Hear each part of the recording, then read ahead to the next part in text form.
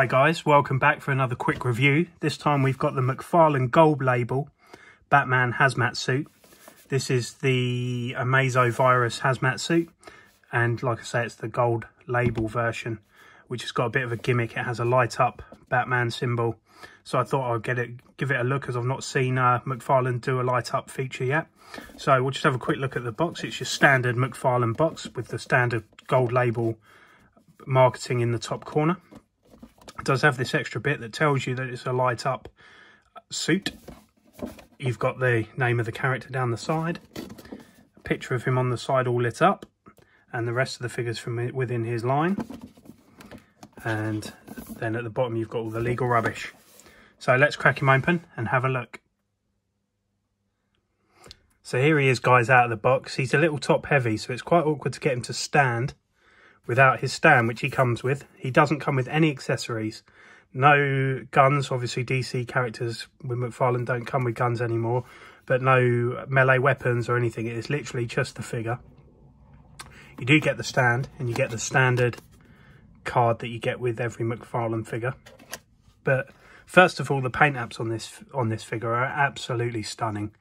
If you can see this, it's like a silver with like a grey wash over the top to give the look of warm metal, and it's really well done. Same on the boots.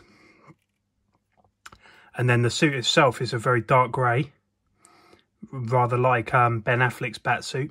And then it has the Hazmat label behind his Batsuit. On the back, he has the air pressure tank to help him breathe.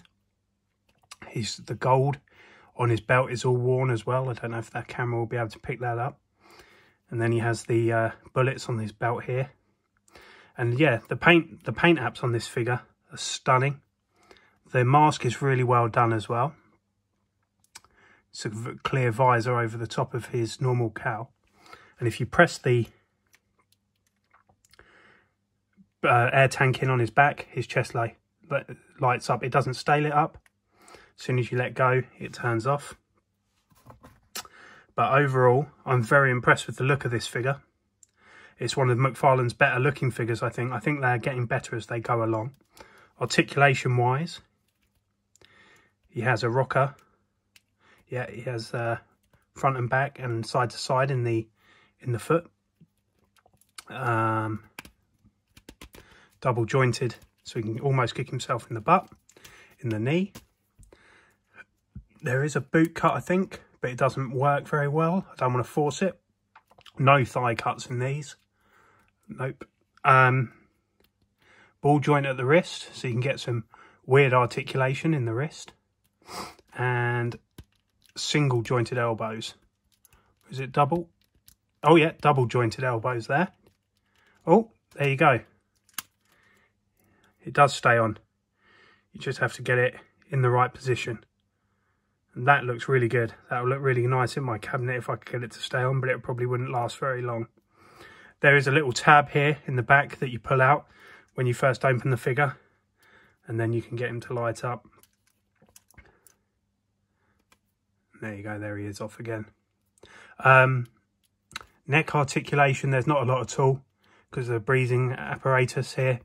There is a little bit of movement, but not a lot at all. Chest, he's got a little bit of movement, but again, because of the backpack and the tubing, there's not a lot. So you wouldn't be able to get him in overly dynamic poses.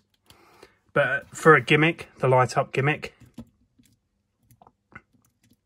I think it works pretty well.